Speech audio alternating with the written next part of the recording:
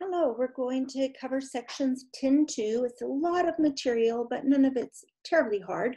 What I'm going to do is show you an entire screen from the PowerPoint and then go and draw the pictures and then come back and do another screen. For the most part, I'll do it that way. So you'll want to leave some blank, some space where there's space on the PowerPoint in order to add some pictures, okay? So the first thing we will do is define a certain kind of angle so that we can define arcs. Okay, so a central angle of a circle is an angle whose vertex is at the center. It's a very intuitive name. Central angle has a vertex at the center. An arc is part of a circle, and why these are connected is an angle would cut the circle into pieces, and those pieces we call arcs. Depending upon how big they are, we have different names for them. The smaller arcs, which will be the point in the interior of a central angle, is called minor. The points on the exterior of the central angle are major. And then if our angle happens to be a straight angle, making it a diameter, being a central angle, making it a diameter, then it cuts the circle into semicircles. Okay, so now I'm going to give you some pictures to connect to this. Okay, so first of all, central angle. Central angle is just an angle whose vertex is at the center. That's all it is. Okay, so I would say angle APC is a central angle. Now, the hardest thing, oops, let me show all of this. The hardest thing in this chapter is going to be when we start having not just central angles where the vertex is at the center, but angles where the vertex is on the circle. It gets a bit complicated. So know that all the angles we'll talk about aren't central angles, but the ones you'll see today are. Okay, this divides the circle into, this angle cuts the circle into two pieces, between A and C in this direction and between A and C in that direction. Okay, the short direction is a minor arc. And we name a minor arc by naming its endpoints. So we would say arc AC, like start at A and get to C the shortest way possible on the circle, and we put a little arc symbol over top. Now we could name it CA. Those are the same arc, okay? Now a major arc, which means we're gonna start at A and go to C, but we're gonna go the long way around. Now we can't just call it arc AC because we already have something named that. So what we do is we do say start at A, and then we give any point on the circle on that major arc. So this point, for example, arc ADC. Start at A, go through D, and land on C. We need to be careful with a major arc. We name it with 3 letters, that you don't get this confused with an angle. That happens later when we start getting these other kinds of angles. So arc ADC, start at A, go through D, all the way around to C. It doesn't matter which endpoint we start at. So we could start at C, go through D, and all the way around to A.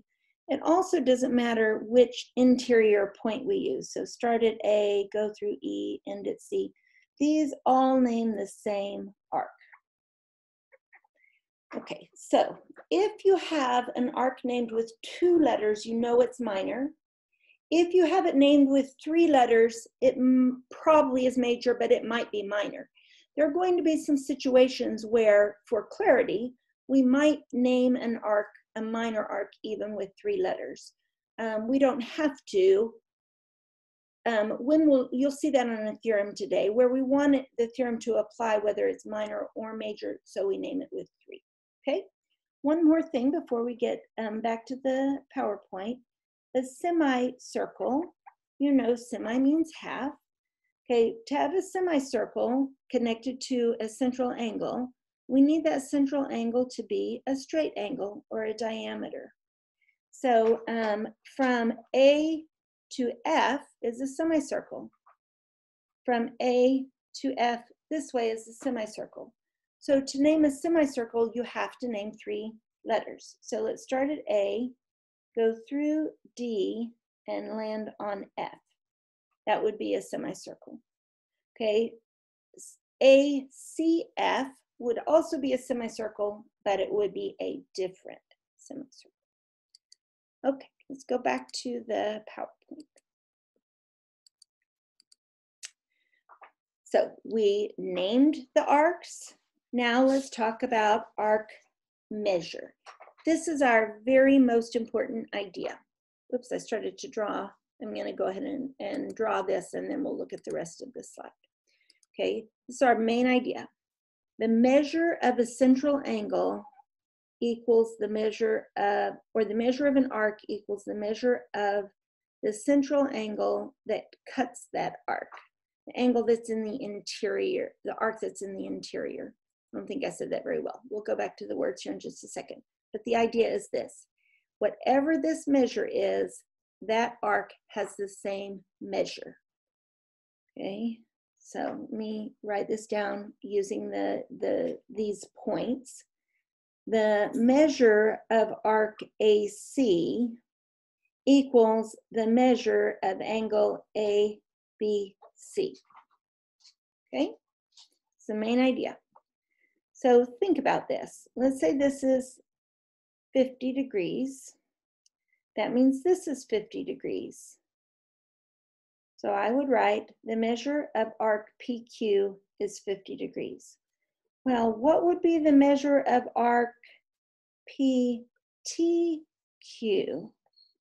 From P through T all the way around to Q. We would take the whole circle minus, Lemmy's right here pushing my arm, minus the arc, the minor arc, and we get that this big arc has a measure of 310. So we didn't define angles to have a measure greater than 180, but arcs can have a measure greater than 180. So it's not the way we defined minor and major arcs, but it is true that a minor arc has a measure, oops, I'm gonna share my PowerPoint here. The minor arc has a measure less than 180, major arc has a measure greater than 180, and a semicircle has a measure of 180. So that's what we get right here. The measure of a major arc is 360 minus the measure of the related minor arc. The measure of a semicircle is 180. Okay, you might pause and write that down. Okay, adjacent arcs. So you know, generally adjacent means next to. So it's same thing here. So, oops. Actually, let me give you the next thing and then let me draw the pictures. So adjacent arcs are arcs in the same circle that intersect exactly in one point. When you see a picture, you'll see that they're next to each other, and that gives us our arc addition postulate. You're going to use it really easily. The measure of an arc formed by 2 adjacent arcs is the sum of the measures of the 2 adjacent arcs. Let's get pictures for both of those ideas. Okay, so first of all, for our definition of adjacent arcs. Arcs are adjacent if they're in the same circle, so arc AC and arc CP are adjacent.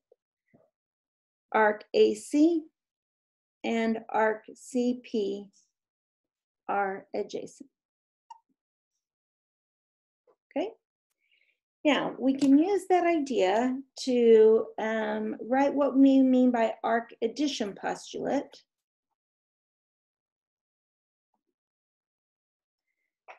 Arc addition postulate says the measure of arc AB, okay, and remember that that means it's the measure of that angle, plus the measure of arc BC, which is the measure of this angle, equals the measure of arc AC. Now I'm actually going to write arc ABC. So this is the situation I was talking about where we might write arc ABC. It could be minor or major. With the way I've drawn it, it actually is still minor. But what if this were far enough away that when we add them together, even a minor arc and a minor arc, we get a major arc? I wouldn't want to say AB plus BC equals AC. So that's why we name this with a major arc there to take care of all of the possibilities. I mean, we name it with 3 letters. Might be minor, might be major. Okay, this is very much like your angle addition postulate. The only thing is with this, we can get something bigger than 180. With our angle addition postulate, we always got something less than 180, okay? Because we didn't define angles to be greater than 180. Okay, let's go back to the PowerPoint.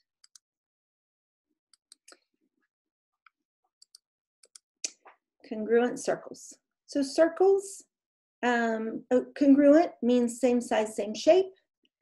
Every circle has the same shape as every other circle. So all that we have to think about with circles and congruence is size, and that comes from the radius, okay? Congruent arcs, we have to be much more careful with. Congruent arcs have the same measure, but they're also in the same circle or congruent circles. I'm going to draw some pictures. So if we were in the classroom and I had my great big chalkboard to use, I could do this even more extreme, but don't write this down with congruent arcs, because I'm going to show you something that's not, where we don't have congruent arcs. So let's consider this circle. Maybe that central angle is 60 degrees. This arc is 60 degrees, okay? So let me give you another circle off my board. Maybe almost, I'm going to redraw. Okay, try to get the whole circle on the board. Okay, so that's a 60-degree arc, and this is a 60-degree arc. They're both 60 degrees. Let me erase everything but the arc. So that's a 60-degree arc, and this is a 60-degree arc. Congruent? Same size, same shape? No. Now there is something the same about them. They're similar because they're the same part of the circle. They do have the same curvature, but they're not congruent. Okay, so for 2 arcs to be congruent, let's now get this picture. Either they need to have the same measure. So if that's X, this is X. Draw another angle. That's X, this is X. So they either have the same measure. Well, they do have the same measure. And we can mark them like that. I don't know what else I was going to say about that. Okay, so let's write this down. So if AB, if the measure of arc AB equals the measure of arc CD, then the arcs are congruent because they're in the same circle. Okay, and if the arcs are congruent, both their measures are congruent and they're in the same circle or in congruent circles. Okay, let's go back to the PowerPoint.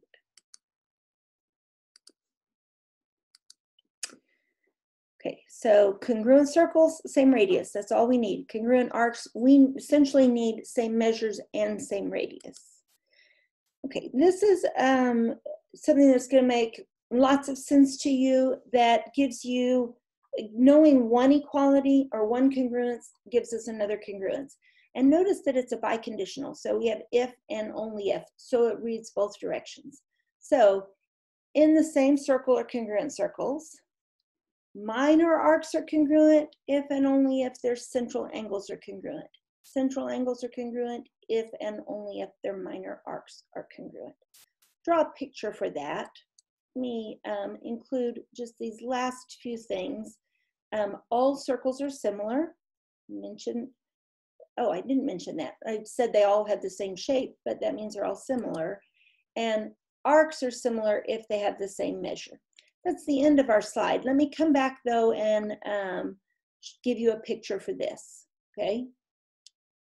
All circles are similar because they have the same shape. Arcs are similar if they have the same measure. They're only congruent if they have the same measure and essentially the same radius. Okay, let me go back to the whiteboard and give you one last picture for this theorem 10.4, and then I've chosen 3 problems to do. Okay, so what this says is if arcs are congruent, angles are congruent. If angles are congruent, arcs are congruent.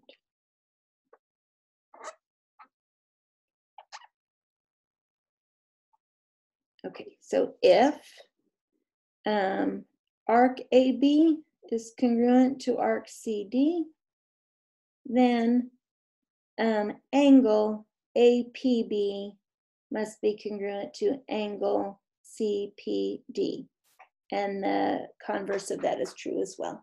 It makes sense because whatever this angle measure is, let's say it's 35, that's 35. This is 35, that's 35. Those are congruent, transitive. Okay, so this makes sense. Okay, I've chosen 3 problems from your homework that I want I'm going to give you examples. Number 4. So this is on page 546, question number 4.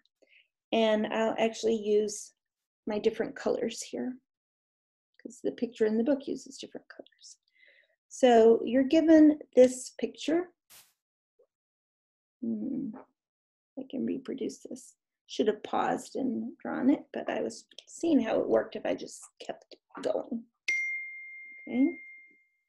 Okay, so you're given this picture.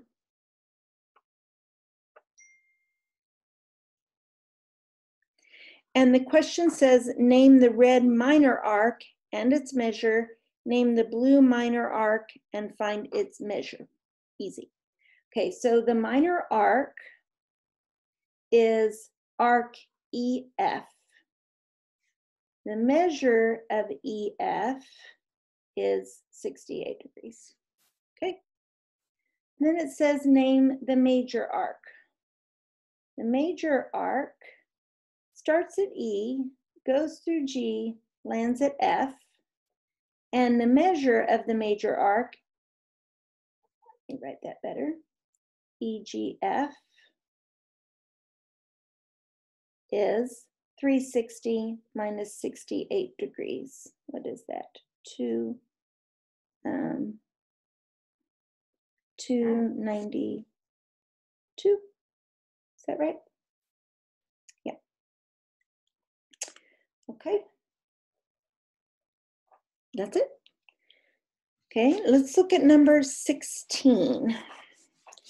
So my recommendation on a problem like this, where you're given one picture and you're asked a whole bunch of questions, is rather than trying to do all of the questions separately, go ahead and label everything you know on the picture and then answer the questions. Okay. Hope my time doesn't go over not having paused this. So it asks for the measures of all of these arcs.